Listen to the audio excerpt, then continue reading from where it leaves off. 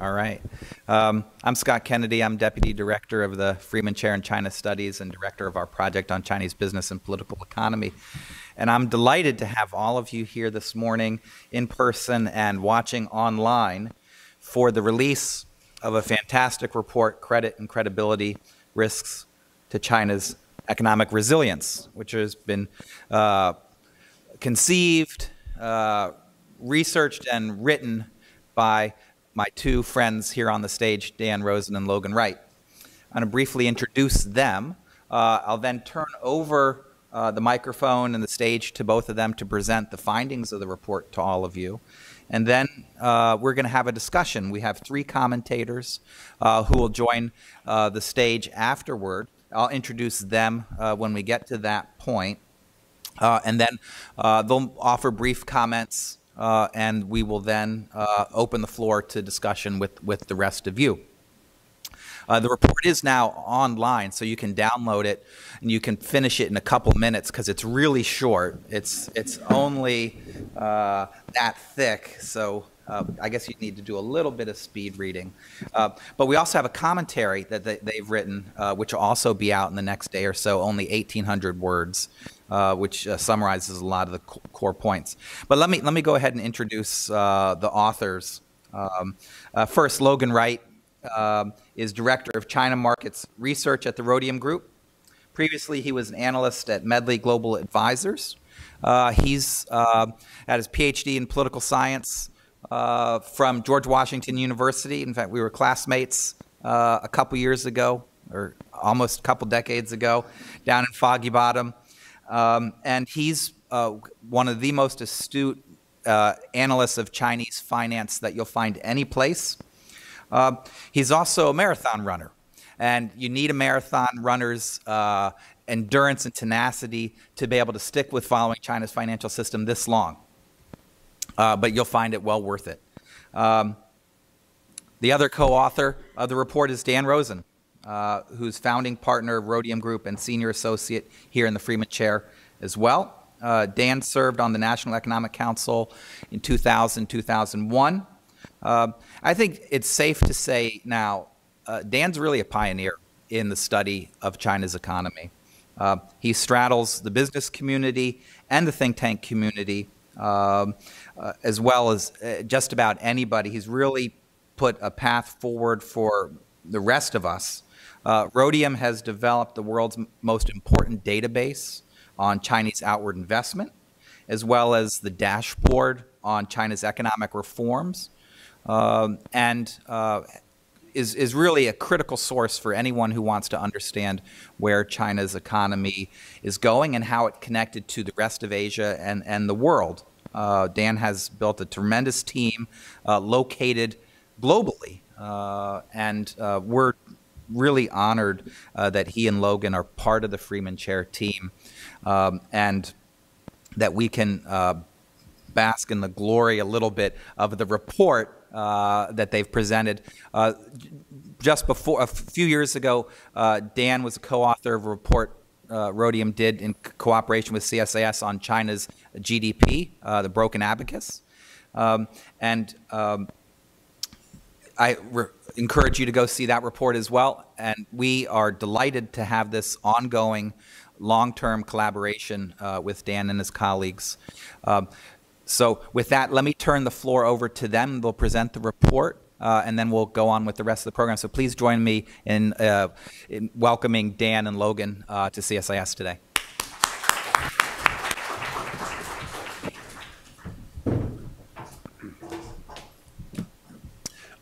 Scott, thank you so much. Thanks for joining us here this morning. My thanks to the Freeman Chair, CSIS, for their ongoing partnership with us at Rhodium in doing this work. It's been a terrific collaboration over many, many years now. And Scott, I'll return the compliment. I've learned so much from you over the past 20 years as well about business government dynamics in China and all sorts of things that are foundational to how I understand how the Chinese economy works. Let me start the morning with you with just a little bit of levity. to get going before I turn it to Logan, who's going to do some pretty heavy lifting. So fasten your seatbelt, but it's going to be worth the effort. So my Chinese name is Rong Danye, which means that this study can be referred to as right and wrong, which is funny. But it's also apropos because we're going to lay out an argument that it is correct, it's right, to believe that China now does face a new era of challenges in maintaining its economic growth, but that the conventional explanations for what is at work here are by and large not correct. China is not any longer insulated from a slowdown in its economic growth by virtue of its extraordinary savings rate. For example, there's actually an introduction slide that can be up. Let's see here. I'm pushing the right button or the wrong button. Let's get that going first. Oh, just turn it on. Got it. Okay. There we are. Yeah. China is no longer insulated by some of the hypotheses that have explained its resilience in the past, for example, the high savings rate. Similarly, or relatedly, it is not today U.S. trade pressure that is bringing about this reckoning in the Chinese economic outlook. That's very important because it means China must change its course regardless of whether we here in Washington are being naughty or nice, which could be the next book title that we do after Right and Wrong. Scott, what do you think? With that bold statement, to get us rolling, let me turn to Logan, who hopefully will be able to prove us right in this endeavor. And I'll be back in a few minutes to finish up our initial presentation with a few comments about the implications of the analysis. Thank you.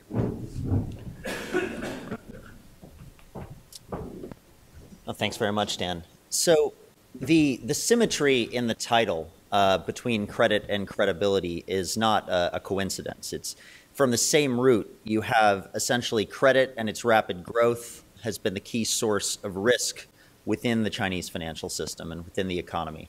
Credibility, we will argue, is the most important contributor to the resilience of the system so far. You know, the story of why China might potentially face financial risks is a relatively well-known one, but the story is how China has avoided crisis so far is we think, the most interesting aspect of this study, because most of the conventional explanations, some of which you see up here, for China's exceptionalism are becoming increasingly unconvincing. But the focus on how China has avoided a crisis itself, the focus on crisis as the key dependent variable itself, is a bit misplaced. China may have a crisis or it may not, but the key implication for the United States and the rest of the world is whether or not there will be a sharp slowdown in growth resulting from that, or whether the pattern of Chinese economic expansion so far can continue. So the key argument of this study is that the conventional wisdom about the pillars of China's financial stability really need a dramatic update. You know, the fundamentals of the system have changed dramatically, and the old arguments no longer really apply. The implicit political bargain that has sustained the stability of China's financial system between Beijing and the households and corporates who essentially fund it has also started to change, especially since 2016. And so those are the key threats to financial and economic stability in China rather than external pressure from the United States. You know, the story of why China's economy may be at risk from a sudden crisis in the financial system is a familiar one. It starts with a record-breaking credit expansion in global and historical terms. This chart shows the rapid growth in China's financial system, measured here as bank assets, and how this fits into the global context relative to global GDP. So bank assets have quadrupled between 2008 and today. Banks added $29 trillion in new assets since 2008 alone versus only $7 trillion in GDP growth over that same interval. So Chinese banks added assets equivalent to a third of the global economy in just 9 years. There is absolutely no precedent in the last century for this type of credit expansion, which is well beyond the benefits of financial deepening or expanding access to financial services for China's population. We should definitely have expected China's financial system to grow, but no system has ever expanded to this size.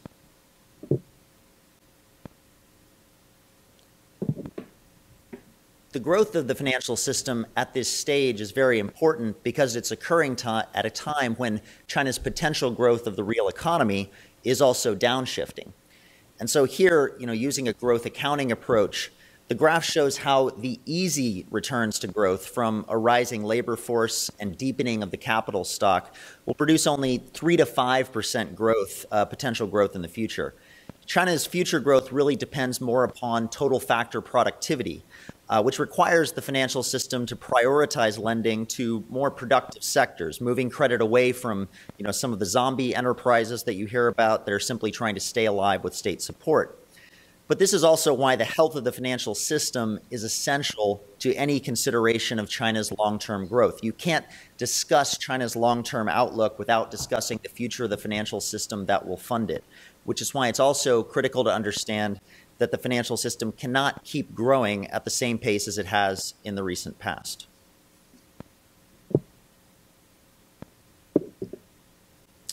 This chart places that argument in a very specific mathematical context, which shows that China cannot grow its way out of this problem of excessive credit. The chart shows the interest on existing credit, which is the blue section, within China's financial system in trillion yuan per year versus the marginal addition to China's nominal GDP in trillion yuan per year. It's not a perfect comparison, but it does highlight a key problem, that the debt burden is growing faster than China's capacity to manage it, particularly since 2012. So unless China's nominal GDP surges to 14, 15%, for example, these conditions are very likely to persist. So China can't grow its way out of this problem. This also reinforces that the business as usual policy approach that Beijing has taken in the past is impossible, something that Beijing seems to have also recognized. So here you get to the arguments that you typically hear about why China might avoid a potential financial crisis. The case for financial instability in China is relatively well known, but more interesting to us is the opposite side. Why is there anything particular to China that makes the country system more resilient in either an economic or political sense? And the first and most frequently cited argument in this respect is that China has a very high savings rate. So the argument therefore flows that China should have no problem meeting any shortfall in domestic funding because savings can be reallocated from one part of the system to any other part of the system that needs that funding. And as the graph shows in absolute terms, China indeed saves more than any other country at about 40%, 6% of GDP. But the problem is that that savings is essentially concentrated in areas that are very difficult for China to reallocate. They're concentrated within state-owned corporates, private corporates that don't have access to the financial system, or wealthier households, which is kind of a persistent problem. So any change in the pattern of those savings or the distribution of those savings is likely to require longer-term types of policy changes. They can't be called upon to respond to immediate financial stress. The other critical argument you often hear about why China's might be different is because its debt is held internally. There are no external creditors. Much of it is held by state-owned entities. So therefore, the left pocket can always move resources over to the right pocket in the case of any potential financial instability. There are no external creditors to call in loans. So China essentially only owes itself in this process. But the risk of this expansion of credit doesn't necessarily change, even though the debt is internal. Domestic defaults are also increasingly common, and more significantly, identifying where these domestic problems are concentrated within an increasingly complex financial system is becoming a far more difficult endeavor for Beijing. It's not that you can just print money to solve your way out of this problem. There are consequences there in terms of the trade-offs with inflation or the exchange rate that can result. The more fundamental problem with this argument, I think, though, is that Beijing has no incentive necessarily to identify and eliminate all financial risk. Financial reform actually requires the opposite. It requires some defaults being recognized, some uncertainty in the markets in order to prevent the system from continuing to grow very rapidly. So this is not just a matter of I can identify a problem and therefore I can solve it. And the graph in this article illustrates the last point. You can't control everything. Volatility controlled in one area of the economy tends to emerge elsewhere. When China started to control money market rates, for example, starting around 2015, you saw the shadow banking system take off. And we'll explain a little bit more about that later. But the perfect visibility and the ability to respond to every threat doesn't eliminate the risk. It actually creates new risks along the way. The other argument that's often put forward about what's different about China is political in nature, that Beijing essentially has a more powerful administrative toolkit than others to counter any potential financial stress. They can instruct key actors to buy and sell securities at the right time. There aren't as many legal constraints. So therefore, the argument goes that China can prevent a financial crisis from materializing because asset sales can be stopped before they impact prices.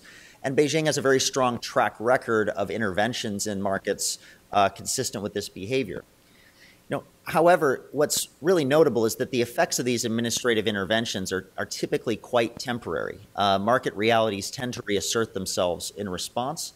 And it's far more difficult for Beijing to really control markets with multiple participants like the equity market or the property market. And the graph here, shows the very short-term nature of the impact of the attempted stabilization in the equity market in 2015, as well as the longer-term costs in trading volumes. Prices today in that equity market intervention are still 25% below where they were in 2015. On top of all of this, none of those administrative tools are really unique to China. There is absolutely nothing particular about the Chinese political system that requires you to, force administrative edicts on key market participants. So we make a different argument about a different political factor in the report. And we argue that what's far more important to explain China's financial resilience has been Beijing's credibility. And we define that, and it's a very difficult concept to define, as the reasonable expectation of a meaningful and sufficient response to financial stress from China's government or government-linked institutions. Credibility can prevent asset sales and financial crises before they occur because of an expectation among the participants that market order will be restored fairly quickly. So, but more than that, credibility is not intrinsic to China's political system itself. It is the result of Beijing's very long track record of these interventions to prevent investors from facing financial losses. With the rapid growth of China's financial system, though, and a lot of the informal financial asset markets that have developed, the political bargain involved in this credibility is starting to change. Beijing has been forced, in essence, to extend its credibility into increasingly risky and peripheral asset markets within the system. And, one of the best demonstrations of that recently, in particular, was a series of protests in Beijing in early August surrounding peer-to-peer lending networks. So there's absolutely no basis for any investor belief in a government guarantee on these peer-to-peer lending products, except for the fact that Beijing has responded similarly on a similar track record, has a similar track record of intervention based on their desire for political and financial stability. So this is Beijing's primary conundrum right now, and this is one of the key arguments made in the report. Financial reform is absolutely essential for longer-term growth. You have to reallocate credit within the system. Continuing the recent pace of credit growth is not an option, but financial reform also directly implicates Beijing's credibility in maintaining financial stability. Defaults and credit risk are inevitable. You have to tolerate some defaults and acceptable levels of risk, but you can't frighten markets so that that think that other guarantees won't still hold. And this balancing act that Beijing is approaching is occurring in the context of a financial system that has seen very fundamental changes in recent years, particularly since 2012. And these changes are detailed extensively within the report itself. In the past, China's system was generally large, it was inefficient, but it was stable. It basically took funding from households and corporates in the form of deposits, and it made loans to state-owned enterprises. Capital outflows were pretty small. Money flowed into the system from trade and investment surpluses. So even if there were bad loan problems, those were pretty easily managed.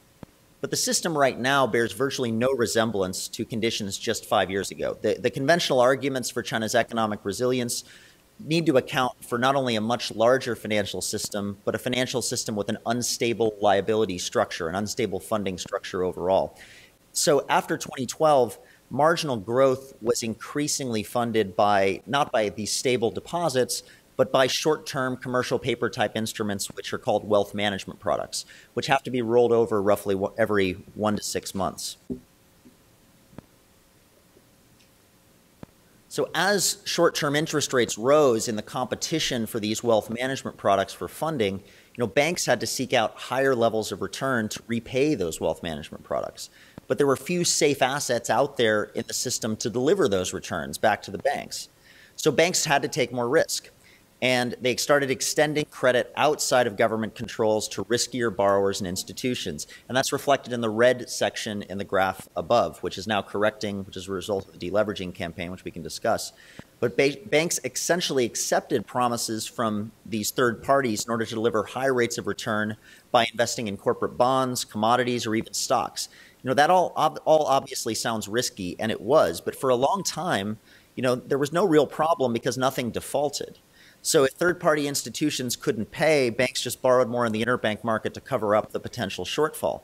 But all of this is changing with the rise in default risk from the growth of the system itself and the extension of Beijing's credibility to these increasingly peripheral and risky asset markets.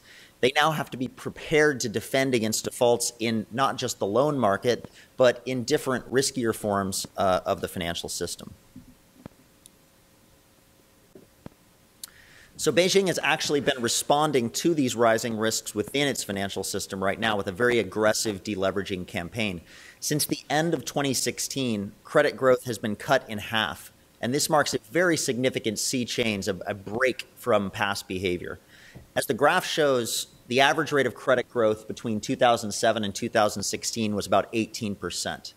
Bank asset growth right now, it's probably the best measure of credit growth out there, is only 7%.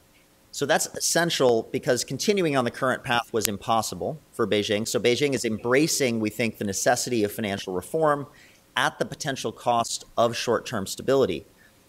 But there's no nuance to cutting credit growth in half. This is an entirely new pattern of credit extension within the financial system. Some borrowers will be cut off. They will have to reduce investment. They will have to reduce employment in order to repay debt. And that appears to be happening now, with the greatest impact on the property sector and local government financing conditions in particular. More defaults in this system emerging are inevitable as long as credit growth is dropping so fast. So this leads to our view on how to assess the probability or likelihood of a financial crisis or a sharp slowdown in growth in China. We would argue this is far more likely when China's credibility itself is being threatened within domestic asset markets, and that market expectations of these implicit guarantees and promises of restoration of market order are being reconsidered. So there are several paths to potential financial crisis, and it's difficult to argue which one is really most likely to occur. It's like driving over a bridge and asking which truck is actually going to cause it to collapse. It's very hard to predict. But these scenarios listed on the slide are, in our view, some of the more plausible pathways to financial crisis. And we think that the fact that more risks are going to emerge under the deleveraging campaign makes it more likely that some episode of financial stress will take place in which Beijing's credibility is questioned. So each scenario is provided in great detail in the last chapter of the report. But most significantly, most of the scenarios involve domestically sourced financial instability in response to changing perceptions of government credibility, not external pressure.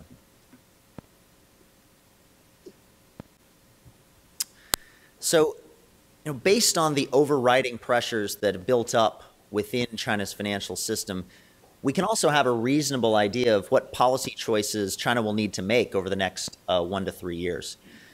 Credit growth has to be slower as a break from its current path, and this probably suggests a weaker economy as a whole. Managing China's debt burden also requires lower interest rates in the future, at least to make the debt problem more sustainable, extended in time. But at the same time, some rates for riskier borrowers also need to rise. Managing financial stress probably also involves an expansion of the central bank's balance sheet, which probably over time weakens the exchange rate. Beijing is going to be forced to respond to these more pressing domestic financial stresses, such as the severity of the local government debt problem, and I can go into the slide in greater detail, rather than being primarily concerned about the potential external consequences of those decisions. They're far more likely to choose external adjustment rather than internal adjustment. So the latter point transitions well, I think, back to Dan and how we would relate this study to the current U.S. policy debate about China.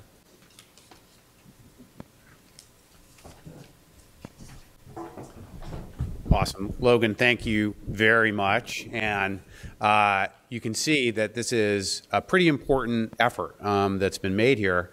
It reflects really a lifetime of work by my colleague Logan here in this area.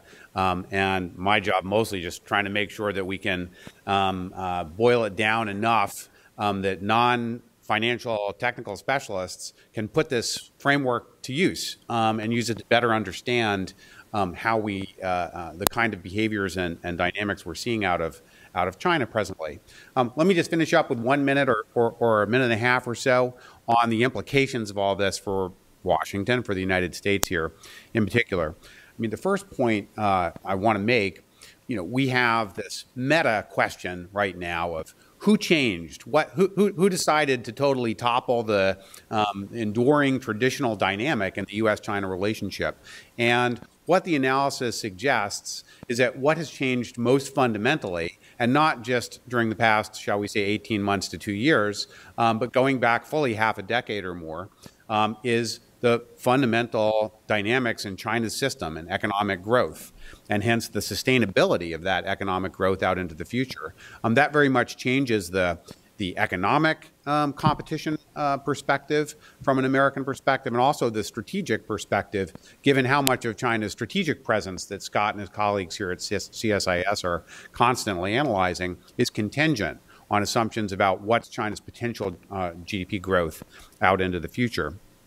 Secondly, of course, those of us who are still concerning themselves with how to find a constructive way back to a shared future with the world's largest nation are asking, what are we going to require to have convergence once again in our interests? And I would submit that American interests are not convergent with or compatible with a Chinese juggernaut of an economy with this much systemic risk carrying forward in the nature of its growth going forward. So the burden of policy adjustment fundamentally really is on China to address these financial basics so that we can get back to convergence, which is what it's all about. We've got a lot of adjustment to do on our side, especially tactically, in my opinion. But really, the fundamental insight here is not just conjectures over how to think about tactical matters presently, but rather to understand the fundamentals better. Thirdly, that China was truly exceptional in the nature of its growth and its significance for the world economy until recently. And it has now become normal.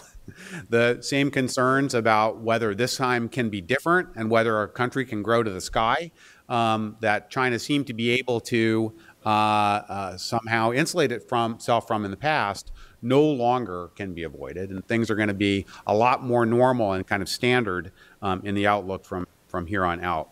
Nextly, that the economic risks associated with China are as much on the downside, consequences for the world economy, should China have an unstable resolution of these problems, rather than just thinking about what we could miss out on if we don't accommodate China's interest in carrying its growth forward into the future. And by the way, that's certainly not just an American consideration, but it's similar for everyone else in the OECD and most of the emerging markets as well, that are planning based on an assumption of Chinese demand continuing to be there in the future, growing at the rate they were in the past. China will need to concern itself with bolstering inflows into its system. And that's going to require, a different mindset when it's not just a given that everybody's going to bring it to you. You really have to think about how you message to the world economy and your partners out there somewhat differently. And finally, that as much as I said a second ago, that fundamentally we have very aligned concerns and interests vis-a-vis China within the OECD economies. This is such a complicated interpretation framework to try to manage that it's definitely not going to lead to complete consensus tomorrow afternoon around how to understand China and what's happening. It's going to take a lot of work, a lot of additional analysis and conversation to truly build a sort of, coalescence around a point of view within the OECD economies, let alone with all the Belt and Road and other economies around the world trying to understand where China's headed. Thank you so much for being here and listening to us put this thesis on the table. Super excited to discuss it, Scott, with our fellow panelists and with you. Thank you.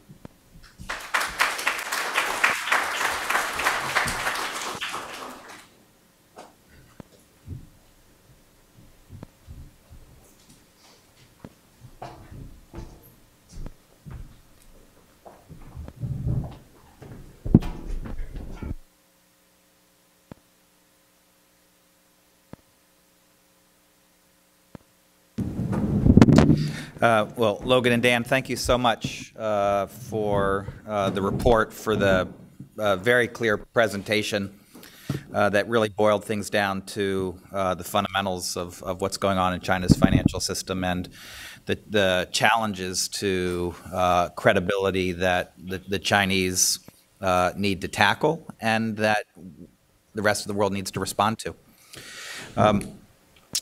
We're now going to turn to the next stage of the program, which is commentary. We have the A team not only write the report, we have the A team here as commentators. Let me introduce them and turn things over to them. The first is Tom Orlick, who is chief economist for Bloomberg Economics. Tom is author of Understanding China's Economic Indicators, a guide to China's economic data. As one would expect as a chief economist, Tom is a data hound, and almost as much as Dan and Logan. The book's super insightful, a good parallel partner book to Broken Abacus as well, because both of them look at issues related to GDP. Tom lived for many years in Beijing, just moved to Washington recently. And we're delighted that he's now on this side of the Pacific providing guidance for all of us here. Stephanie Siegel is Deputy Director of the Freeman Chair in Political Economy. She was formerly co-director of the East Asia office at the Treasury Department, and she also was a senior economist at the IMF. And we're delighted that she could offer her insights today into the report. And then finally, we'll hear from Marcus Rodlauer, who's Deputy Director of the Asia Pacific Department at the IMF.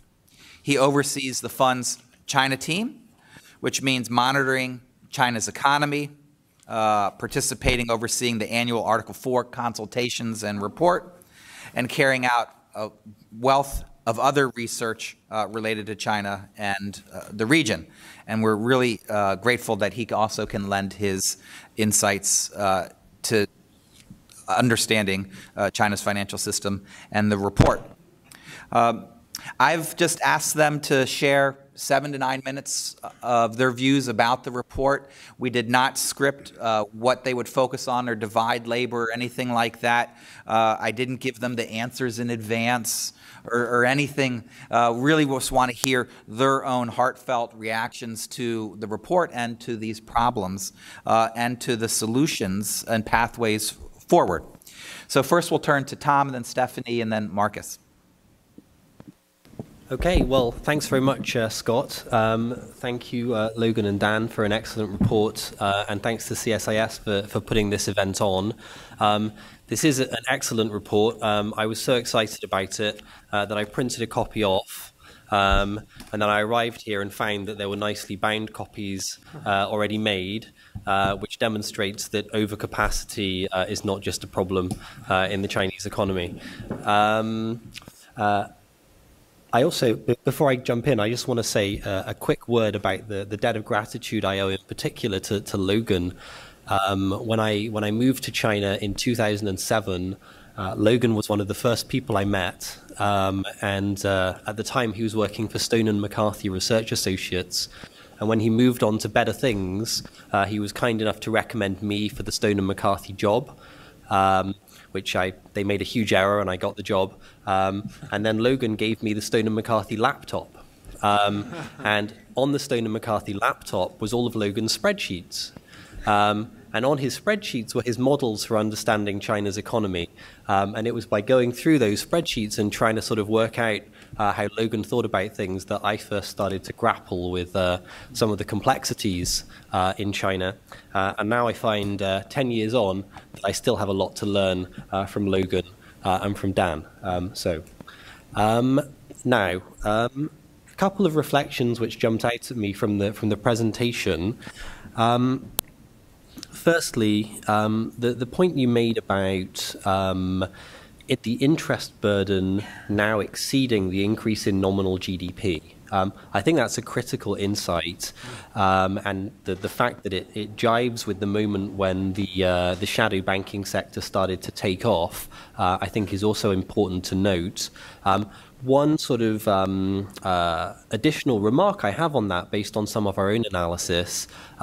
One of the things that we do using the Bloomberg terminal is try and draw on data on listed companies to form a kind of bottom-up view of China's economy to complement the macro numbers.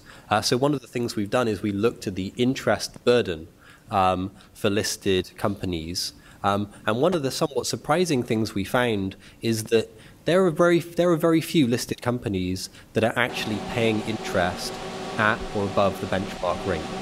Very many listed companies in China are actually facing an effective interest rate which is 2, 3, 4%, which goes to the way the financial system is already trying to accommodate a very high degree of financial stress.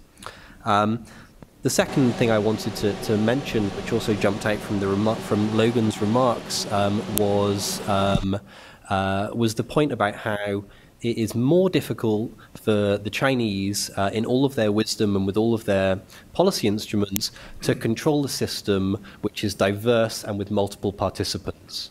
And we saw that very clearly in the equity market crisis in 2015. And I think when we think about the Chinese financial system today, it's a story about diversification, right? It's a story about there being more actors. And that in itself, just to echo the point made by Logan and Dan, makes it more difficult for the Chinese to exercise effective control. So I find myself, as ever, in broad agreement with Dan and Logan, but it would be very boring for everyone if we all just sat around and congratulated and agreed with each other. So before handing to Stephanie, I just wanted to flag a few points which I think maybe point to some reasons for a little bit of a reason for sort of more cautious optimism that the credibility of China's policymakers might persist a little bit longer. So the first one is, and this is obvious but it's worth saying, China's policymakers have recognized the problem. Go back to the US in 2006, 2007. Do you find George Bush or Ben Bernanke giving speeches about subprime mortgages and mortgage-backed securities and the risk of a financial crisis? No, you don't.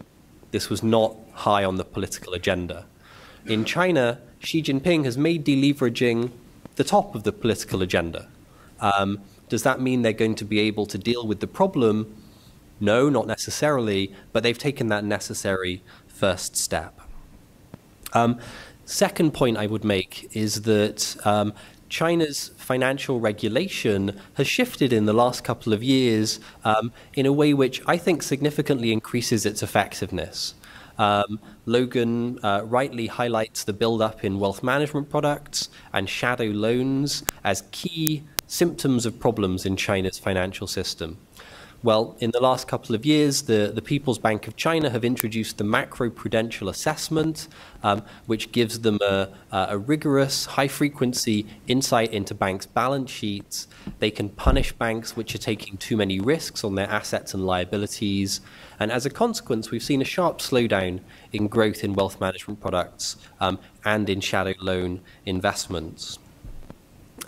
The third point I would make, and I think this goes to the credibility issue for China's policymakers, is China's policymakers have a remarkable capacity to move the macro aggregates in a way which doesn't solve debt problems, but relieves stress. And the two particular examples I think of are supply-side reform and slum clearance. On supply-side reform, the government moved very aggressively to close excess capacity in old line industries, and at the same time ran a significant infrastructure stimulus to boost demand for old line industries. And as a result, prices and profits rose, and it became easier for those steel mills and those coal mines to repay their debts. And on slum clearance, we actually see something similar happening. The government financing a massive program of slum clearance, compensating slum residents with money to move into new apartments. And as a consequence of that, we saw profits for real estate developers coming back and land sales for local government coming back. And real estate developers and local governments are two of the highest stress parts of China's economy. And so the slum clearance program made it a little bit easier for them to repay their borrowing. So just to reiterate, I find myself, once again awed by the complexity, by the comprehensiveness and insight in the report, in broad agreement with the main points. But I would highlight those reasons perhaps for a little bit more optimism. And with that, I'll hand over to Stephanie.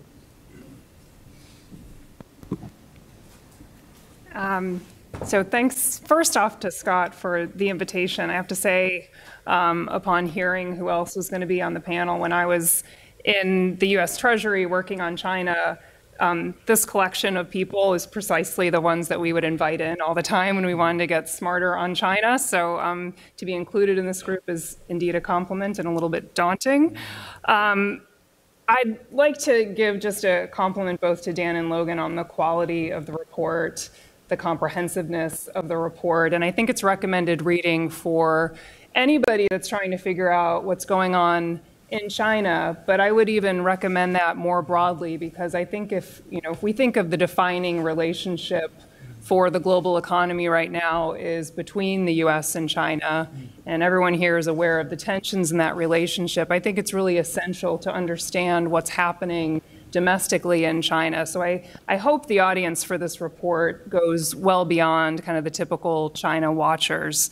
Scott had asked us before to comment maybe on some of the additionality in this report. What's the new contribution here? I think there are many things that are new in the way of analysis. I think connecting the dots over the years is certainly something that that is new and actually helps really frame the policy issues that hopefully policymakers are going to be trying to address. And I think they were very brave in going through the scenarios for a crisis. I mean, this is something, when I first came to Treasury and started working on China, I came from an emerging markets background, and you look at the numbers and you think, oh, this doesn't make sense. And the answer back was, be careful, because a lot of folks have lost money and reputations on betting that China will not find a way through. So it is a bold move to kind of at least lay out what possible crisis scenarios might be. And I think it's just instructive to kind of go through those and look at the different considerations. And they've done that helpfully in the report. My reaction to the report, and I will say as a former Treasury and IMF employee, I do have, I guess, a bias or a lens through which I view all things China. It's very much through kind of this external sector and excess imbalances lens. And I think that's a piece of the financial sector story. And it certainly is a piece that plays into how the US views China now. Everyone knows that historically China did have very large external surpluses.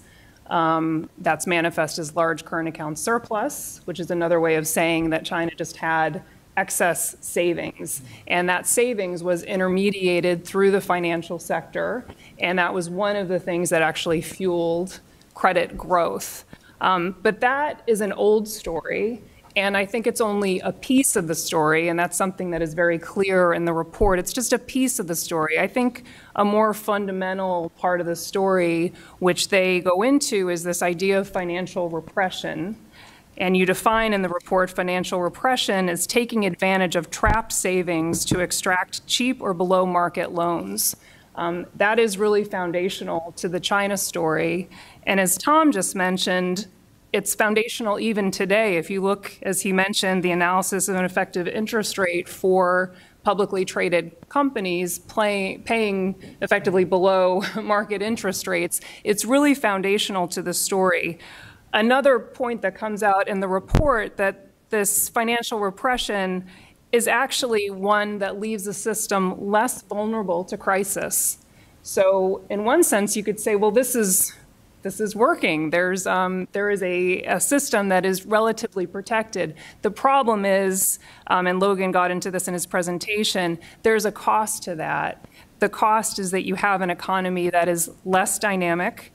You pay the price in terms of lower rates of growth.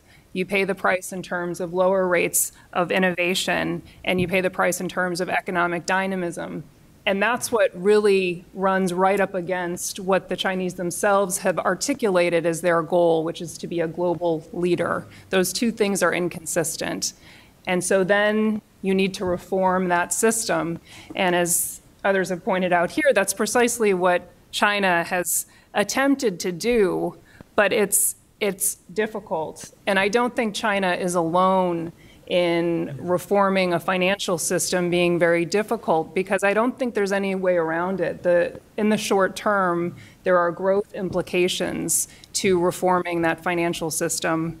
I would argue, but I'm curious to hear your reaction to this, I would argue the perception is because of the political system in China and because you have a single decision maker, that it should be easier to reform that system, because you should say it and it should happen. I think it's more complicated because the legitimacy of the Chinese Communist Party and of President Xi is predicated on continuing to deliver growth and improved living standards.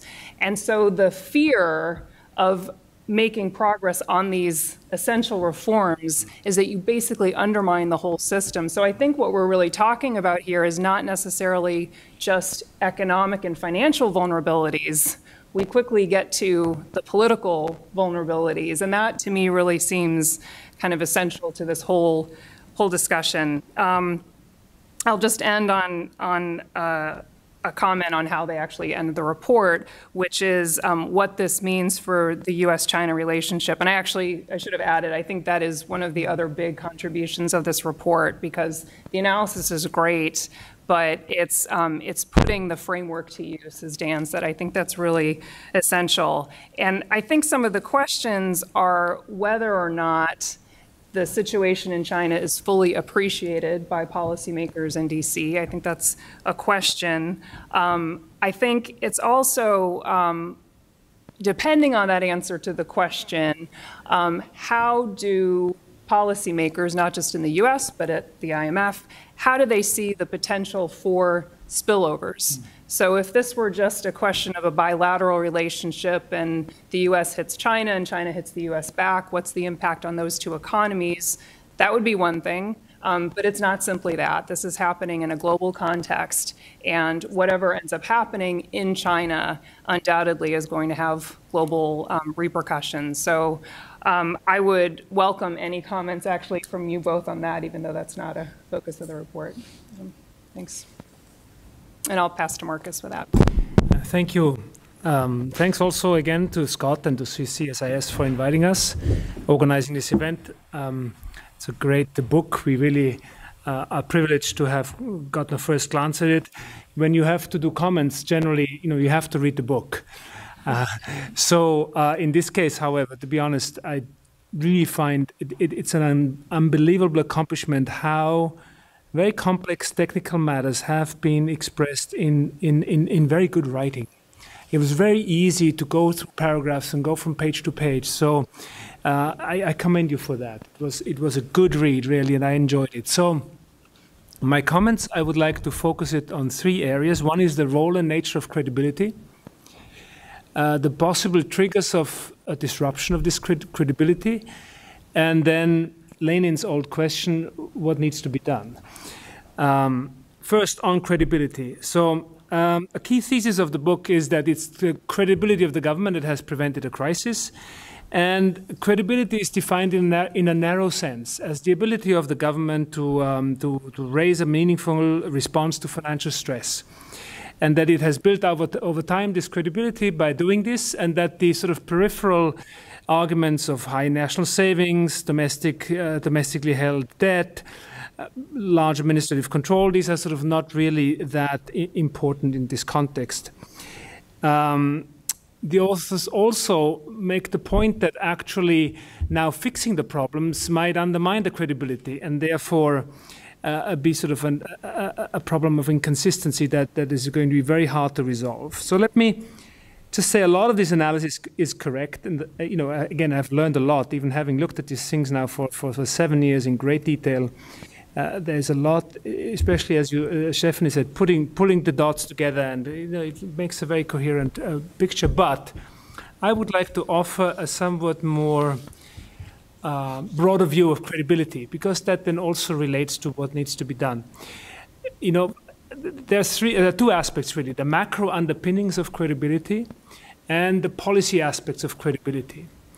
On the macro side, government credibility, in my view, as implied indeed in the word itself, which has the word credit, rests importantly and foremost on the government's credit. That is the strength of its fiscal balance sheet. And this still is very strong in China, even though it is eroding gradually and maybe even faster than the government itself cares to admit. But the government's balance sheet, as I said, is very strong. They own a lot of assets. They own all the land. So their assets versus the public debt, even on an augmented, all-encompassing bar, is very favorable still. Second, still macro, the link to high domestic savings. They also sort of dismiss the importance of that, but surely it is a huge buffer relative to if they were to use foreign savings to lend and to spend, given the risk of sudden stops from foreign lenders, which is not immediately the same from domestic lenders. And certainly relative to using the credit and debt for consumption, spending it on refrigerators and flat screen TVs, rather than actually saving, which means you have to use it for investment, which at least in some areas have to be return earning investments. In addition, and here again, China specific, the vast government ownership of land and other assets, as well as the very broad contingent claim on resources under the current political system, does contribute enormously to the government's credit and therefore credibility. So these 2 points suggest to me that China does have more time and more buffers than the conventional metrics of credit gaps, etc., would suggest. But they also suggest, and I'll come to that, what could trigger a breakdown of that credit and credibility, and what needs to be done to sustain credibility. So these are the macro aspects and what it means. Second, policy credibility. While the definition in the book refers rather narrowly to the government's capacity for crisis management and resolution, under this definition, surely, allowing more defaults would imply a loss of credibility. I would again suggest a broader perspective to include the capacity of the government to contain the further buildup of risks, ex ante, as well the ability to avoid time-inconsistent financial policies, which is no more further doubling of the bets, of the investment bet in response to growth slowdowns. So this sort of broader capacity to prevent further buildup of risk. I think that the government has been both highly effective in resolving crises, as the book posits, but now, as the debt has been rising it increasingly needs to add credible efforts to stop further risk-taking and contain moral hazard. So this second aspect of policy credibility, I think, is very important. And as Tom and, of course, Logan and Dan also say, the recent strengthening of financial policies can be seen as government efforts to build credibility for systemic risk containment, although the jury of how this is going to work is still out. Now, what could possibly trigger disruptions to this government credit? And I'll be short on that. The authors highlight sort of a potential run on the liabilities of these of institutions, which of course is true, which combined with a delayed or limited government response poses a key risk. Now, the key question, of course, is when would a run happen, and when can the government no longer stop it? And this is the sort of million-dollar question: how serious is the near-term risk in China? What could trigger a crisis? In a narrow sense, as argued in the book, it's the increased complexity of the system and multiple links and feedbacks through the real estate sector, particularly, that pose an increasing risk of a snowball effect in the system. But more broadly, again, I would come back to the more macro points I made earlier. And the key question for me really is, what could break the government's credit? That is, in the market, in the public's belief in the fiscal capacity of the government to backstop the system in case of need. And there are two aspects to this. One is the fiscal sustainability, which is still quite good, and there's significant room. Although, of course, there is a clear policy implication to improve the fiscal, quasi-fiscal situation. But there could also be other major shocks to government credibility.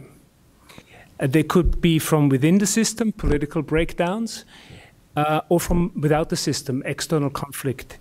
And you know, it's not our expertise, but I see also, of course, a risk that the government's credit and credibility could break down because of that. Briefly, what needs to be done?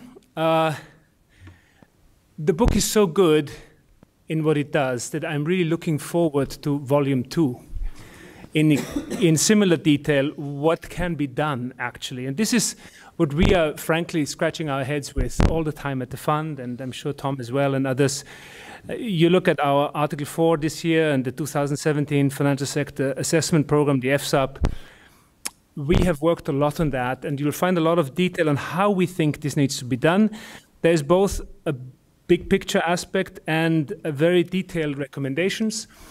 On the big picture, again, I would come back to the macro aspects. There are 4 points I would emphasize. First, you need to gradually reduce the buildup of debt in the corporate sector, in the household sector, in the government. When you do that, that's adjustment, that's growth subtracting largely. And therefore, you need to, at the same time, shift to new growth engines, both on the supply side and on the demand side. On the supply side, we have this whole issue of shifting from public to private investment, innovation, etc., and the shift towards more consumption. The whole issue of financial sector reform to make credit more efficient. And I think one needs to also emphasize that, accept lower growth. And here again, I would just say, you know, when I started China, it was around 8 or 8.5. Just 3 or 4 years before that, it was 10 and 12 and 13. I don't think anybody would have ever thought it would be around 6 now. I predict that in a couple of years, you know, we'll be talking about 5 or 4. And I think China can handle that as well. On the particular side, you know, in our FSUP and in our Article 4, we have sort of 25 very specific recommendations on how to fix the problem in the financial sector. Let me just, to come to a quick close, mention 4 of those, which we think, I think are the most important. First, you need to increase capital in the financial system. You need to increase bank capital, and I think you can do this. You have a lot of fiscal resources to actually do that. Most of the financial system still is owned by the public sector. Second, you need to increase the autonomy and the resources of the central bank and of the regulators. They're totally under-resourced and underpowered. Third, you need to continue to push the look-through principle of financial regulation. Don't look at the nominal name and situation of what banks are doing or financial system is doing. Look at what they are doing in reality and require capital, liquidity, and other regulatory compliance accordingly.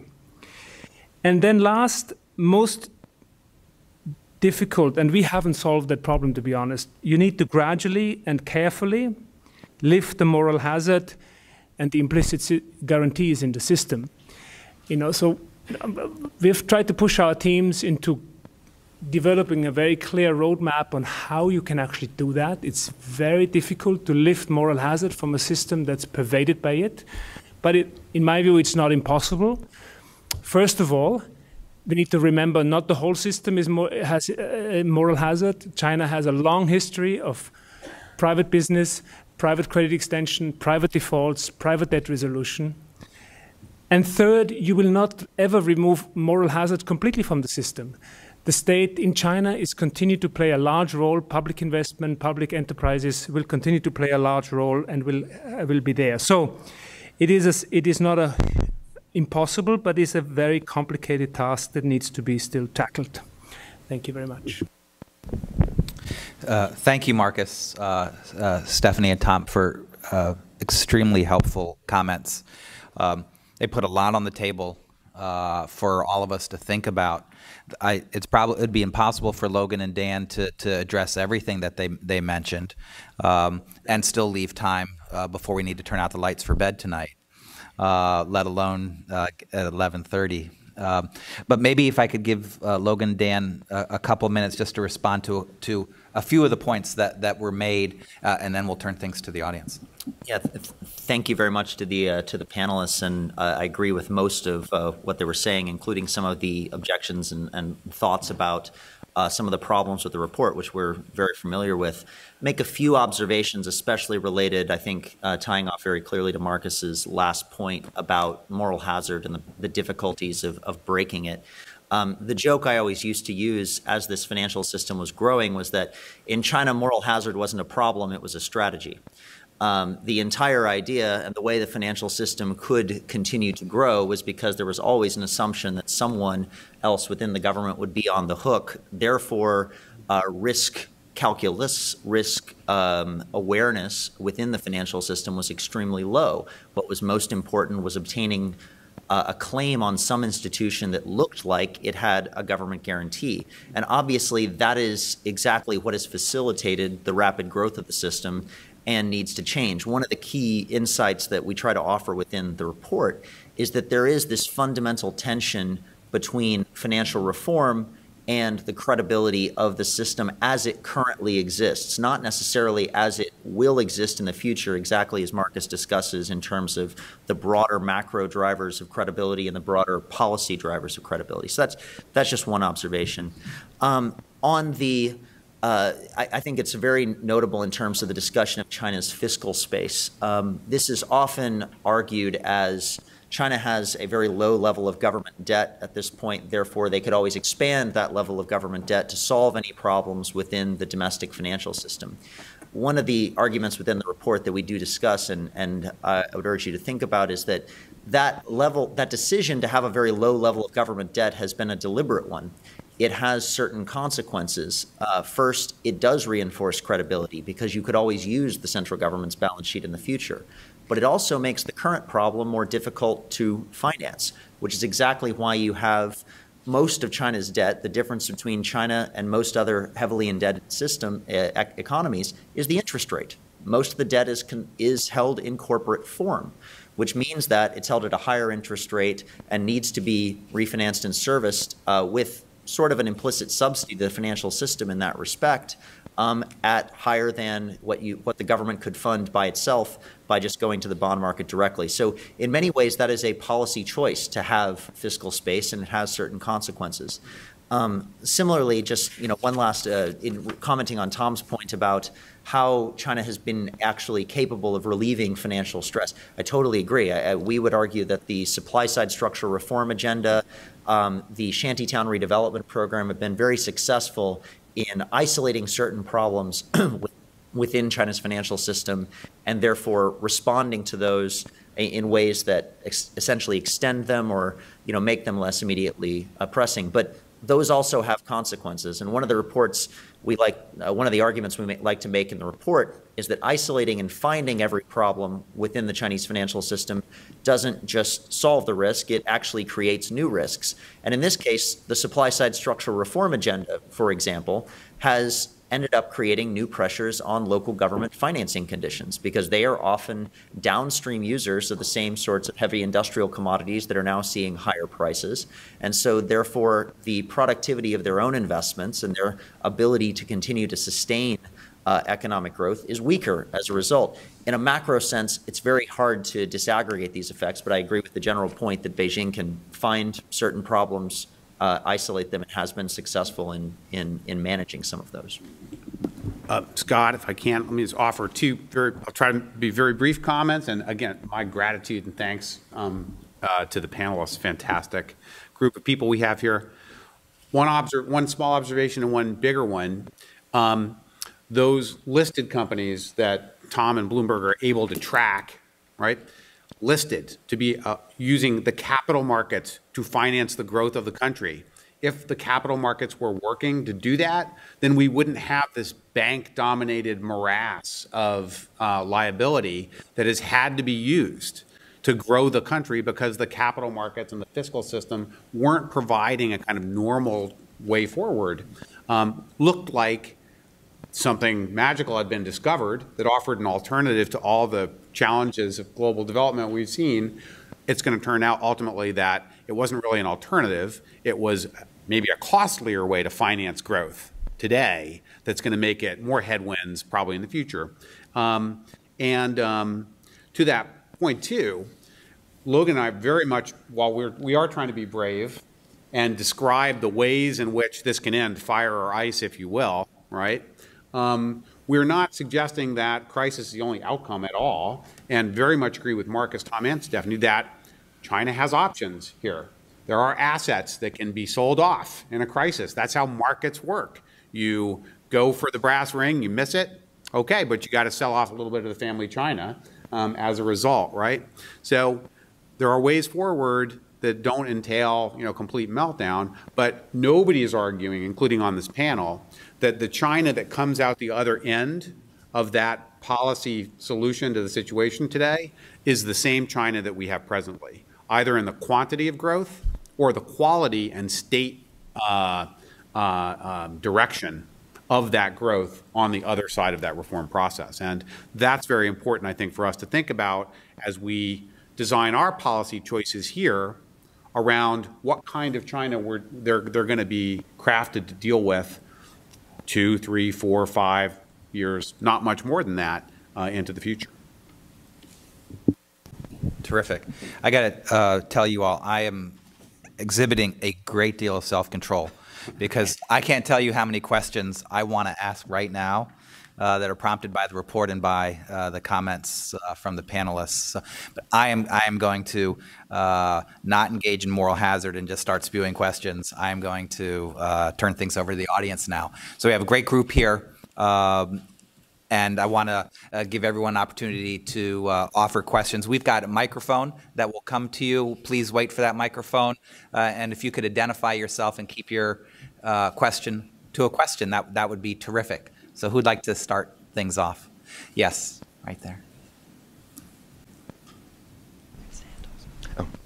Thank you very much. My name is Yuval Weber from Daniel Morgan Graduate School here in DC. So I work on international security in Russia, so I'm very much a tourist in this room. So let me ask a really simple and ignorant question here.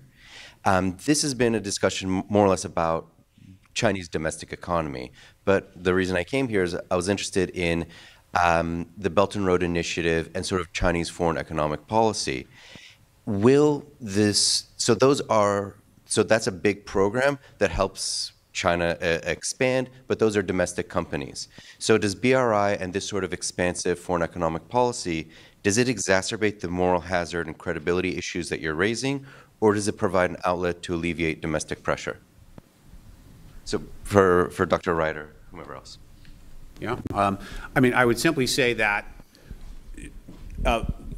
today, when we talk about Belt and Road, and we look at what China is saying it is it is being explicitly stated that this is a different kind of development model that has different priorities and sequencing for how you get development going. And we would simply observe that what, until recently, was described as, you know, a cost-effective way of growing China's economy, it may be premature to truly describe it that way, even with the special ability within China to reach out to assets, to discipline the way this gets worked out. Still, the ultimate cost of financing growth the way China has is not clearly advisable, let alone when you try to export that development model to countries that have much, much, much weaker institutional conditions. So I doubt the fund is ready to endorse Chinese-style investment-led growth as the panacea for 65 or 75 other developing countries around the world.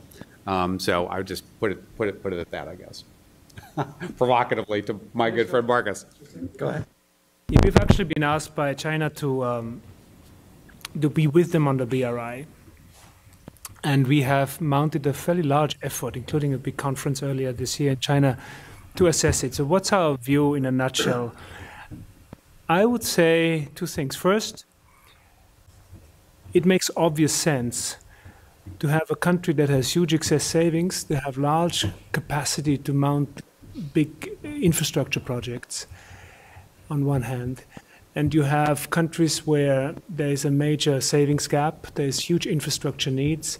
So in theory, it's great to connect these things and to make it work. So there's an obvious need and a potential benefit there. If this is done well, it will lead to greater connectivity, some investment needs are being filled, growth and connectivity will rise. So I think we need to recognize the benefits of that from an economic sense. There's, of course, political aspects too. By the same token, major risks, both for China and for partner countries. For China, the risks are obvious. You have a risk of major resource misallocation, white elephant projects that produce nothing other than wasted resources for China. You have a potential reputational problem that China will go to these countries, only use Chinese labor, China enterprises. And for recipient countries, of course, again, resource waste, huge accumulation of debts that may not be able to be repaid. The whole issue of having investment environments and governance situations that are not able to handle large investment projects coming from outside, particularly without major debt problems, without exacerbating governance problems, corruption issues. So huge risks, and how best to manage these risks, I think is in a way obvious as well.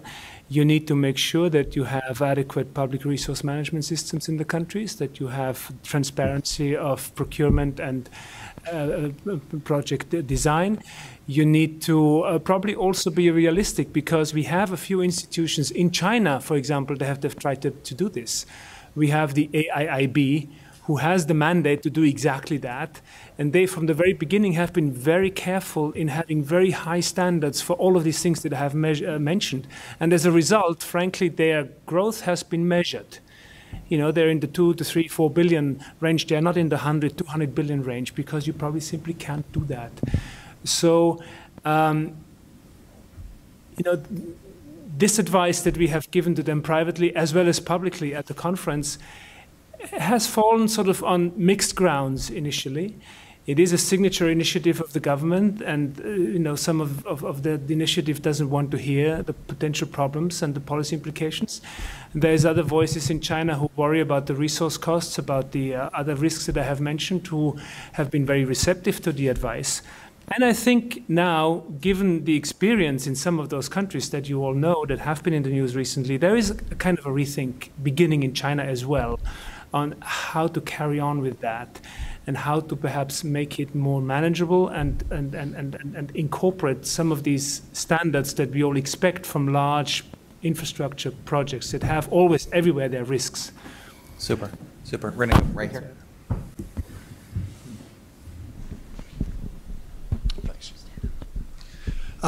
Good morning. I'm David Lynch with the Washington Post. I'm just wondering about the link between the current confrontation between the U.S. and China and some of the issues you've raised here. If the current trade war becomes something more than just a short-term commercial conflict and becomes an effort to more permanently disentangle these two economies, how does that, to what extent does that aggravate some of the issues you've raised? Does it give the Chinese leaders more of an incentive to move quickly? Does it raise the danger of a crisis? What's your assessment?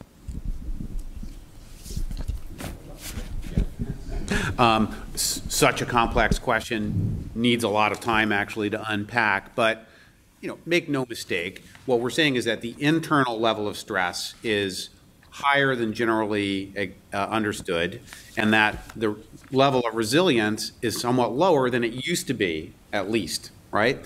And therefore add to that stress on the external side, and that's just that much more significant today than it would have been a few years ago. So certainly the tensions U.S.-China presently come at a difficult time. They'll be even more difficult next year, the year after, and the year after, because this is just going to continue to get more stressful until it gets resolved and worked out.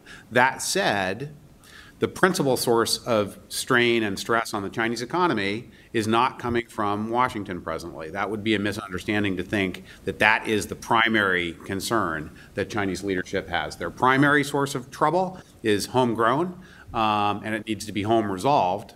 And it will be ultimately the wellspring of how the rest of the world views China and its interaction in the decades to come.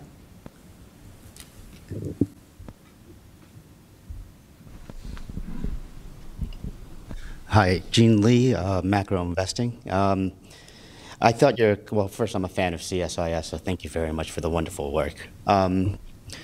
Just in terms of Beijing's strong credibility as being a financial stabilizer, I thought that was brilliant. When we started this year, we had financial markets and financial participants being very bullish on Chinese economic growth and the markets, especially in the backdrop of strong global growth and China's MSCI inclusion. However, the recent underperformance of the Shanghai Exchange, especially after it broke 3,000, is that a sign of the local investors testing and losing faith in Beijing's credibility? Because it's not foreigners selling it. The second part I would like to ask you is, when I just returned from China, I just asked them what would happen if real estate prices would drop 5%, 10%, or 15%, and everyone looked at me and said, it's impossible. I was surprised. Is that a function of the government's strong control of land policy, or is that due to everyone's belief in this credibility? Thank you. Right. Great questions. On the equity markets, we would argue that it's primarily because of it. I wouldn't argue that it's necessarily local investors suddenly losing faith in Beijing's credibility when it comes to the Chinese equity market.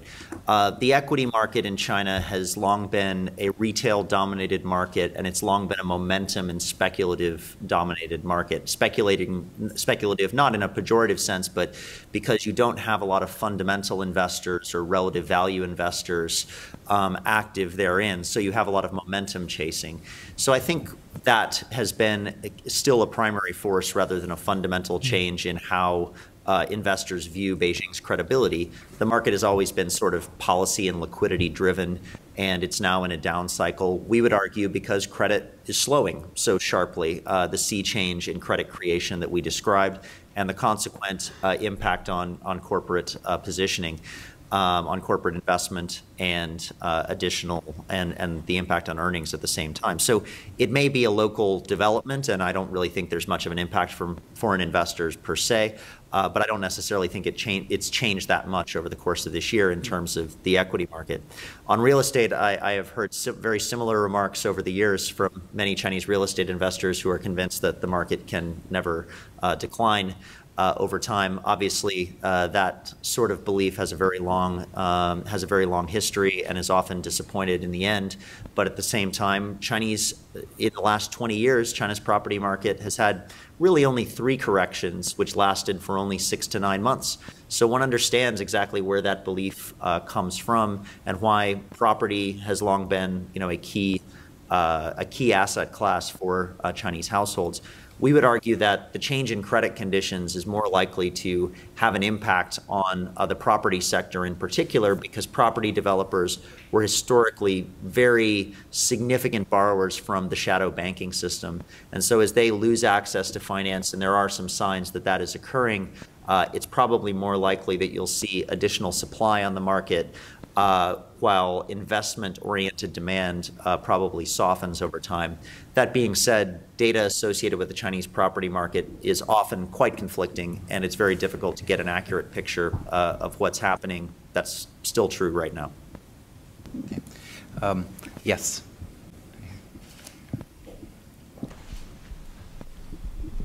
Hello, Rob Westcott, Keybridge Research. A data question for you. McKinsey Global Institute came out with a study this summer on corporate debt, and they estimated that corporate debt in China was 163% of GDP, I think. And they also estimated that about a quarter of that was issued by zombie firms. So if you do that math, that would say about 40% of GDP, or the corporate debt issued by zombie firms is 40% of GDP. And I was just curious, is that the right order of magnitude of the debt problem by zombie firms in China? Definitely a Logan Wright question. Yeah. First, I think the estimates of corporate debt in aggregate very similar to where the IMF has been, which I believe the last GFSR, the Global Financial Stability Report, had that at about 165% of GDP, so it seems consistent with those levels. As for how much has been issued by zombie companies, obviously those zombies in 2015, exactly for the reasons Tom cited, are not necessarily zombies in 2017 based on the change in commodity prices, precisely because they have seen some relief in terms of their debt service. We try not to separate out the quote-unquote bad debt component from the aggregate debt situation, precisely because it's very difficult to define exactly what's a non-performing asset or what's a zombie firm in China.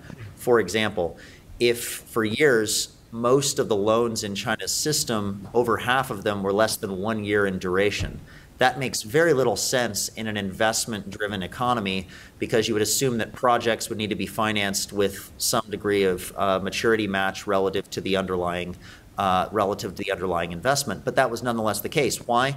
Because state-owned enterprises had relative confidence that they should borrow at shorter term, so that they could just keep rolling over the existing assets. So, which part of those loans is necessarily non-performing? It's a very difficult question to ask. We tend to look at it more in the aggregate, rather than, I would say, with any confidence, saying that a quarter of corporate debt is issued by zombie firms. I wouldn't necessarily quibble with that estimate if I was put a gun to my head and asked to make one. But at the same time, a lot of the more problematic aspects of China's credit and investment boom have been not even in formal lending to state-owned companies. It's occurred through more speculative lending into the shadow banking system as a whole. And the property sector and local government financing vehicles just rolling over existing debt, we think, is still a big part of that. Whether that's what McKinsey is classifying as zombies or not, I'm not sure. Just to pick up briefly on some of the points Logan made, I think the question is, are you a cyclical zombie or are you a structural zombie? Yes. And it turns out that there are lots of people at down points in the cycle, lots of firms at down points in the cycle that look like structural zombies, but actually when the cycle picks up, it turns out they were just cyclical zombies. So when you do that calculation in 2014, 2015, you get a very high number. Not quite 40% based on our calculations, but you get a pretty significant number for debt issued by zombie firms. When you do the same calculation in 2016, when the industrial sector has exited deflation, you get a much lower number. We're just about at the end of the time, but I want to see if I can ask a question which kind of tries to bring some of these things together. which has to do with this tension, not just in China, but in general, between structural issues and cyclical, to follow on what Tom just said, because there's issues about the system and sort of our fundamental views about how systems are meant to operate and how they're not meant to operate, in this question of convergence of systems or divergence. And then there's the issue of, you got to have an economy that grows, and you've got to have the levers of growth and things over time, because just simply the slowdown in growth is consequential, not just the changes of systems. I want to just sort of ask in that vein about this relationship between credibility and crisis. It seems to me that there's an implicit view, given China's current system of how credibility is provided, that a crisis is detrimental and a killer to the credibility, because you're not able to control, right? But if China had a different type of system of credibility, in which it wasn't just the state's responsibility to intervene, but there was responsibility on the part of the market actors and accountability of market actors as a structural requirement, a standard expectation, I could see under those two circumstances the consequences of a crisis being different. I think a couple years ago we had Andy Xie here, and in his mind he said he hopes there's a crisis, because a crisis would be cleansing and clarify who's responsible and sort of reset appropriately the moral hazard issue. But that certainly has to only be okay in a situation in which the government has credibly shifted credibility to others. Are there any circumstances in which a crisis or a worsening of financial circumstances in the short term could be beneficial and a help be part of the solution, or is the goal always to avoid the crisis at no matter what cost? I think that's a great question, and absolutely at the heart of this issue.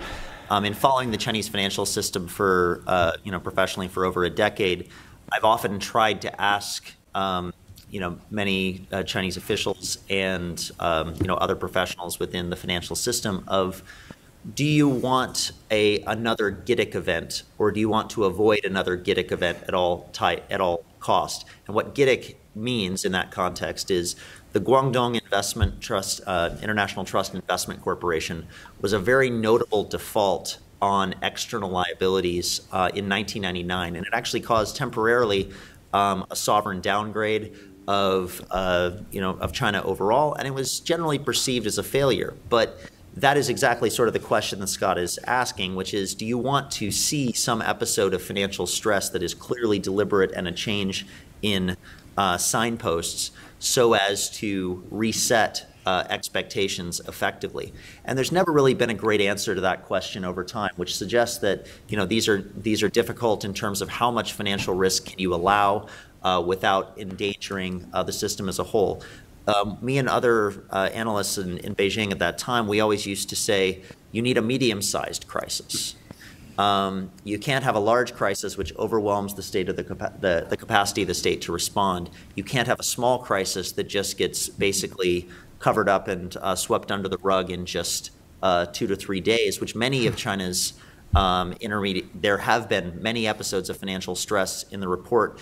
We referenced not only the interbank market crisis of 2013, which I think is a very significant event, but also the Sealand securities scandal with entrusted bonds in late 2016, which was a pivotal moment in terms of reinforcing Beijing's capacity to respond. So, it's not necessarily the case that crisis is always detrimental in that context.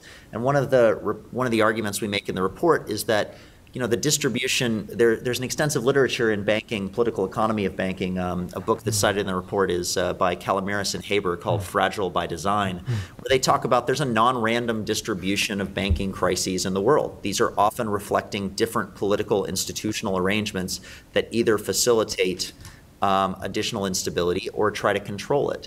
And the ability to basically favor stability over efficiency has been a long-standing Chinese political decision, whether intentionally or unintentionally, as it has evolved.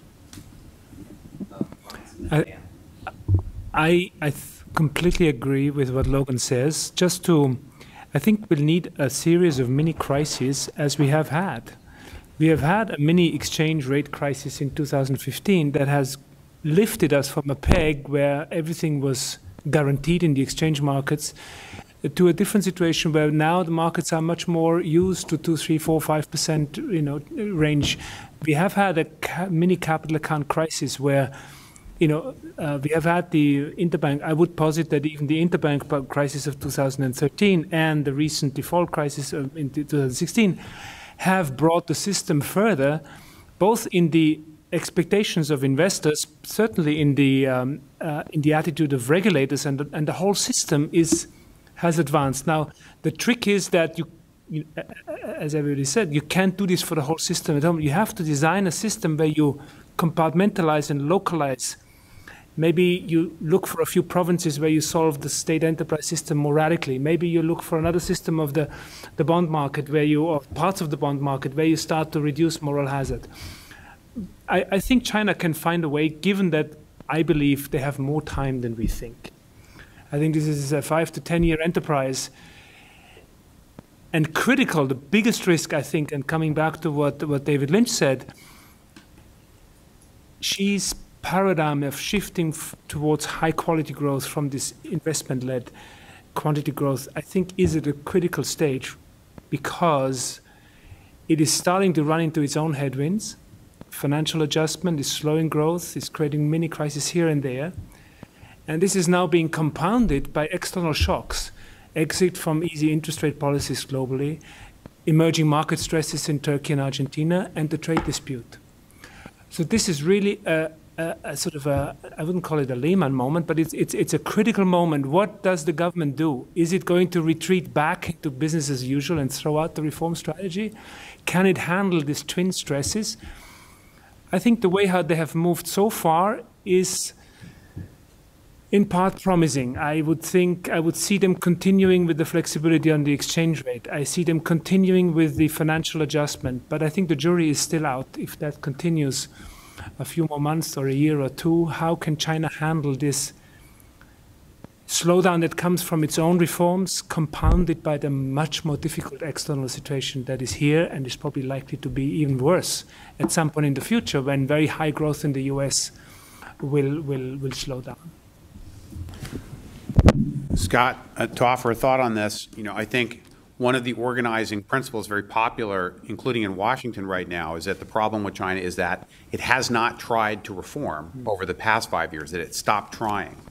But per Marcus's point, actually, there have been repeated mini crises over the past half decade because they have tried to find a way forward that still accommodates their unique conditions, including their political conditions. So an equity market crisis, an interbank crisis, a renminbi internationalization crisis, a fiscal crisis at the local level as well, on top of the structural crises, environmental and otherwise, that they're having to deal with. And now they're dealing with the shock of an external pressure getting tweaked up as well. So in fact, this is a country that keeps trying, but is not finding a magic way forward because the conditions that made it easier in the past, demographic dividend, starting with such a low capitalization situation, those are done. Things have changed. We're in a more normal set of conditions now than we were 5, 10, 15, or 20 years ago. And so to your question, do crises work? They work if they are quality crises, which means after the crisis, your potential growth is greater than it was before the crisis. But if your way of handling that crisis is to try to stabilize things the way they used to be halfway through the adjustment process, then actually your potential growth afterwards is lower than it was when you started. And that is, at the end of the day, the conundrum that Beijing faces presently. Well, we certainly understand this conundrum a lot better because of the report. And I congratulate you and Logan for your tremendous work. also want to thank Stephanie, Tom, and Marcus for offering their critical insights today, for everyone's participation. Please join me in thanking Dan, Logan, and the entire panel. You can find the report online. There also is going to be a podcast, which we recorded this morning, available in the next couple days. And they've also written a short commentary, which we will also issue later this week. Hope you will consume all of those items and welcome your feedback. Anyway, have a great rest of the day.